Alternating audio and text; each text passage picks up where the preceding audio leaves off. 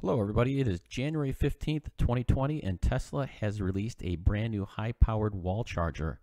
On the left you can see the old one, the version 2, with two options for the 24-foot cable or the 8.5-foot cable.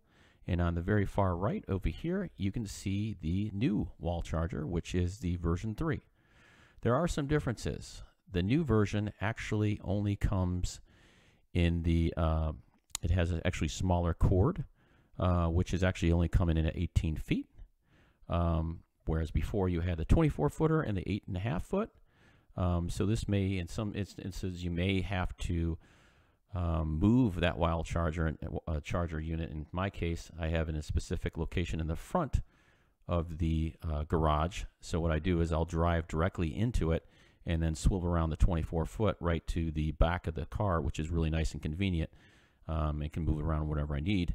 But if this were to fail, I would actually either have to move it or I would have to replace the one that's currently in place and then have to back in, which would be very tough in a garage. So some differences there on the cable length. Some other items that you need to know is that the old one supported up to 80 amps and the new one only supports 60. So if you have a dual charger Tesla, you're going to get slower charging times on the new unit, the version 3. That may not come into play, but that's something to be aware of in that case. Another thing here on the version 3, here are some of the upsides. It actually has Wi-Fi connectivity.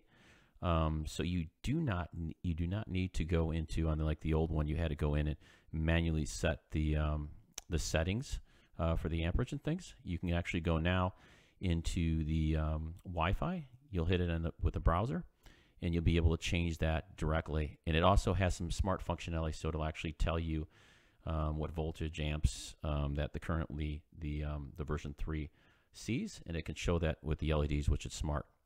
Another thing you will get with the version 3 is you will be able to get updates. So you can see it right here. It says it can do over-the-air updates for that unit. So same price as before, so we're talking $500 for it. Version 3 does have a tempered white glass faceplate, so it's not the standard plastic that it was before. Just wanted to get you guys up to date on what's out there and something new here. So we're on V3 HP wall chargers.